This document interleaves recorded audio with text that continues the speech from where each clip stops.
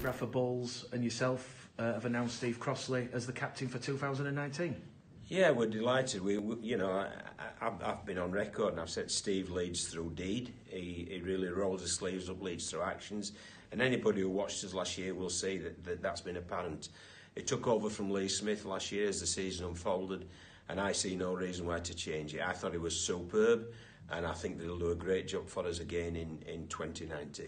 I mean, Steve Crossley is one of them players, John, who consistently did 60, 70, 80 minutes out on the field, and that's what you want from a captain, someone who's out there in the thick of it, who can lead. Not only as a captain, but also as a middle unit player, especially with the reduced number of interchanges, so it fits the bill in every way, and I'm delighted, and congratulations to Steve. I'm delighted that he's accepted it, and obviously I think he'll make a great success of it.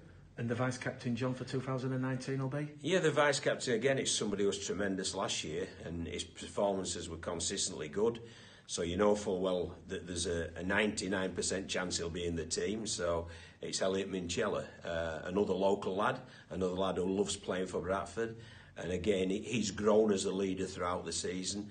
And I think it's only right that Bradford lads should lead the Bradford Bulls, and that's what's happening.